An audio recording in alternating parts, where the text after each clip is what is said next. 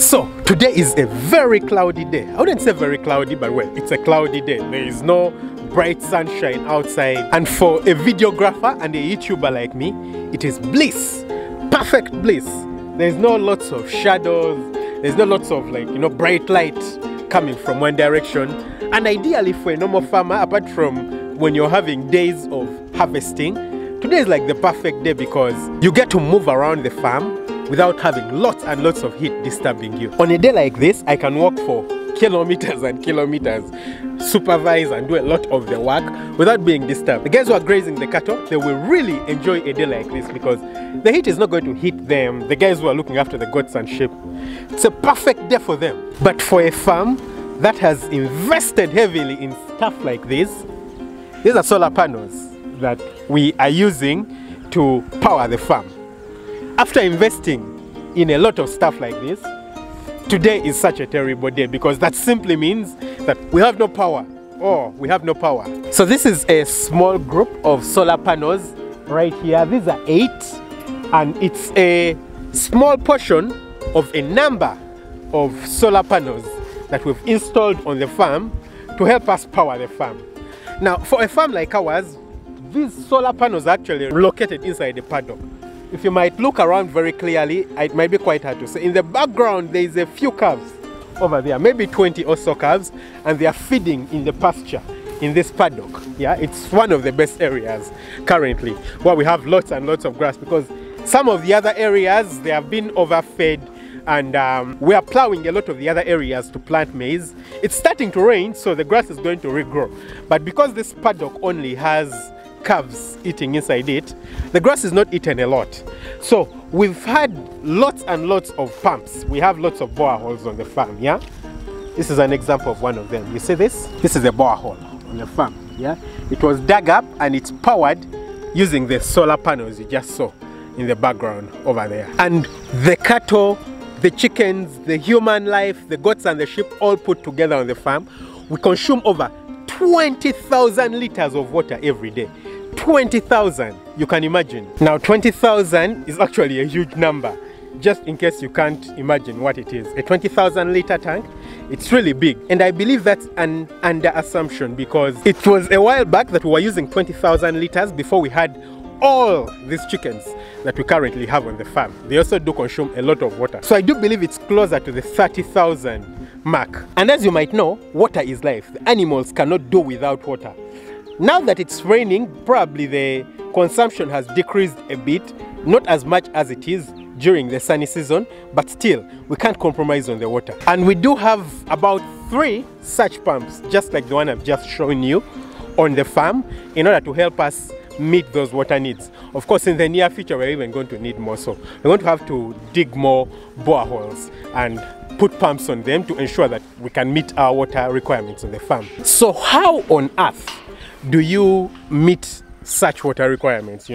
How do you be able to supply all the water that you need, all the power that you need? Because we have thousands of lights on the farm, and I literally mean thousands, not just hundreds, but thousands of lights on the farm that light up in the night, inside the chicken houses, around the farm, and they all do need power. In addition to that, we are doing lots and lots of building, and we have lots of welding work going on around the farm. So in order to be able to do that, we have solar panels on the farm, and these solar panels actually do provide 3-phase electricity.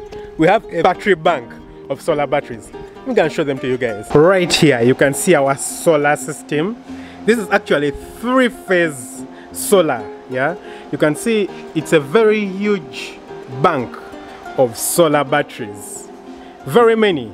Actually, there are 48 in number, you can imagine. 48 batteries to help us store all the solar energy that helps us run the farm. So having such a huge arsenal of solar batteries and solar panels has been very helpful to us in that we can actually store quite a good amount of energy to use on the farm. Now, before it was enough to take us through the night, but then with time it's not enough.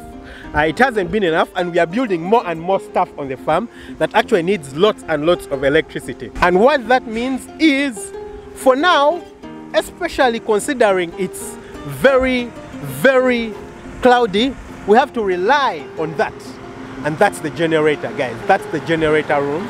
It's very, very loud, and as you can hear, right now it's actually running. It's a diesel generator. Now, unfortunately, there is no electric dampers and tractors over there in the background. So that means that we have to make do with diesel tractors and machinery. I don't know, guys. Some of you have experienced electric cars. Now, I have never driven an electric car. I've seen a few electric cars, but, well, I don't think I'll even have the opportunity to purchase now, at least for now. They're not available in my country. Proper electric, I wouldn't get a charging station. But is there electric tractors and dampers? I don't know, in some of your countries. Let me know. I'll be very, very curious to know in the comment section below. And it looks like our luck is getting a little bit better with time. The sun is slowly starting to come out, so we'll have a bit more utilization of the solar panels on the farm. But because, of course, there's no electric trucks, we have to use diesel for a lot of the vehicles on the farm. Literally, all the vehicles on the farm have to use diesel. The generators, the tractors, I think it's all 4 tractors that we have on the farm. We have an excavator, we have a damper. It's a huge amount of fuel that's consumed. But what that means is that since we can't really fully rely on the generator, we're going to have to get electricity, hydroelectricity onto the farm. Things like the mixer. Right inside here we have a mixer for mixing the chicken feed. This is where we mix our chicken feed.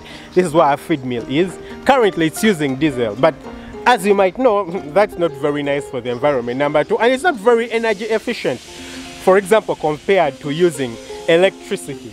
So we're going to get electricity onto the farm, hydroelectric power onto the farm to help us power a lot of this stuff. At first I was super excited about the whole idea of using solar panel to run an entire farm, but as fate might prove it, it looks like we're not yet ready to have the farm 100% run on solar.